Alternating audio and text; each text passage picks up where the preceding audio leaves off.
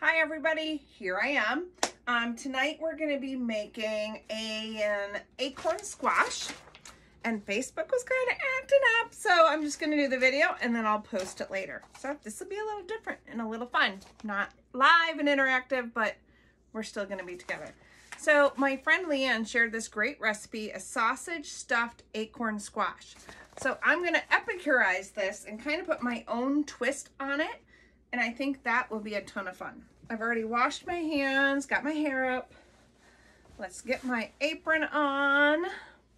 And it's backwards. Oh well, it is a Monday. Have you ever just had a Monday? Yeah. Yeah, that's what I'm talking about. It's a Monday, people. All right, so I'm gonna turn on my wok. In the oven, I have 4 acorn squash, and they need to go in the oven for about 35 to 45 minutes, it said. Hang on. Let me get to the recipe. 40 minutes, and they've been in there about 40 minutes because I've been trying to get online for 20. So I'm gonna let them keep cooking for a minute while we get our meat going. So I'm gonna kind of move you down here. I am going to get my Epicure cutting mat and set it right here. And my new arm is coming today or tomorrow. Use my Epicure Prep Pro knife.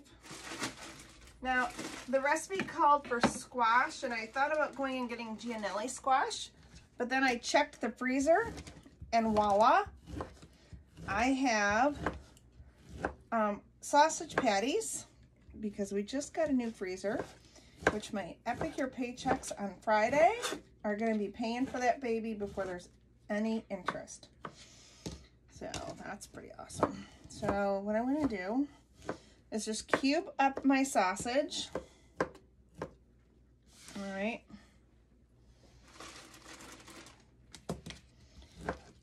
And then I'm going to put it in the crock pot. Not in the crock pot, in the wok, sorry. Okay. So I'm gonna slide you over. All right, take the lid off the wok. I'm gonna add a little olive oil. Okay. Add the squash. Notice how, because it's a mat, it slides. I'm just going to cover that for now. And then I'm going to do half ground beef, half sausage. So I'm doing a half and half mix. So I'm doing half ground beef, half sausage. About 2 pounds of each.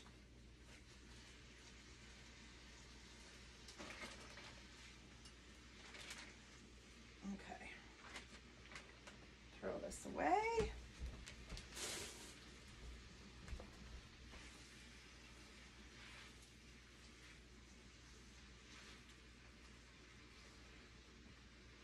Wash my hands.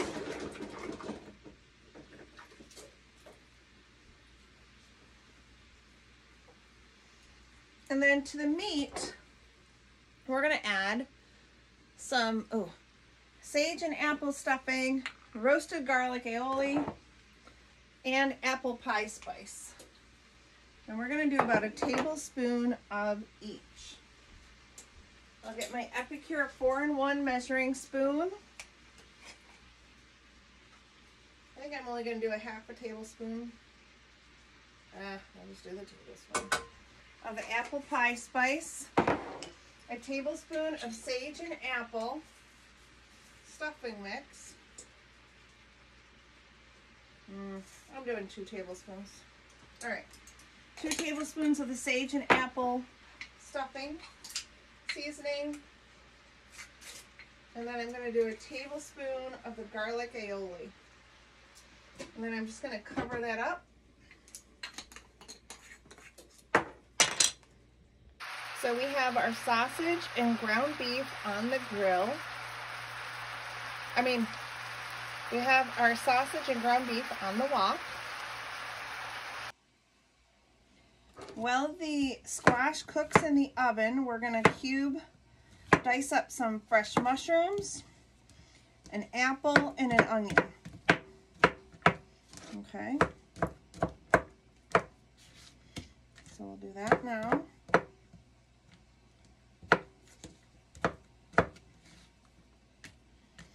So we're gonna do the onions and mushrooms.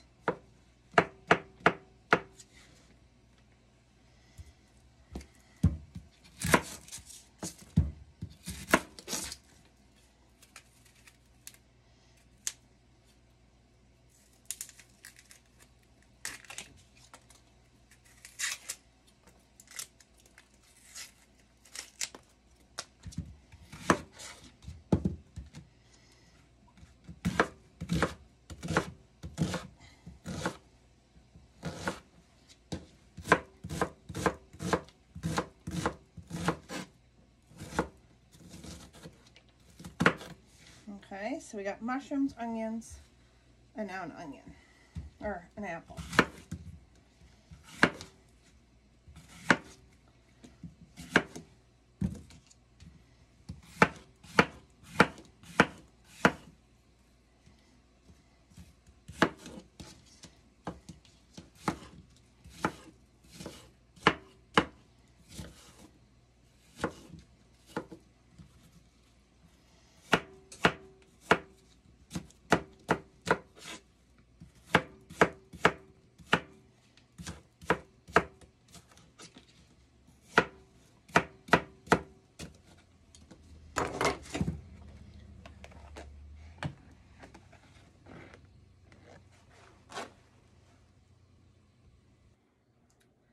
Welcome back. All right, it's time to take the squash out of the oven and let it cool so that we can scoop it out. The sausage, ground beef, mushrooms, onion, and apple are on the stove simmering with the roasted garlic aioli, the sage and apple stuffing seasoning, and the apple pie seasoning. And the squash was spritzed with olive oil and then some SPG seasoning, all from Epicure. So which one did I put in first? I don't remember. So I have them on the quarter sheet pans in the multi-purpose steamers with the lids on, because the multi-purpose steamer is oven and microwave safe. So I'm going to open it away from me, and then I just need to see how it's doing with a fork. See if it's forkalicious yet. Not yet, still hard. All right, smells good though. So I'm gonna put those back in for a little bit longer, but I'll be coming back. All right, so the squash is out of the oven. I left one in so it can cook a little bit longer. Take the lid off, set it there. So we have our 2 squash, and what I'm gonna do is I'm gonna take that right away because that's clean. All right, now we need to scoop this out, and then we're gonna add it to the mix on the stove, which I probably should show you. All right, so I'm gonna show you the mix on the stove. Maybe. I can't flip my camera around. Let's check our our sausage, ground beef, mushrooms, onions, and apples that are on the stove.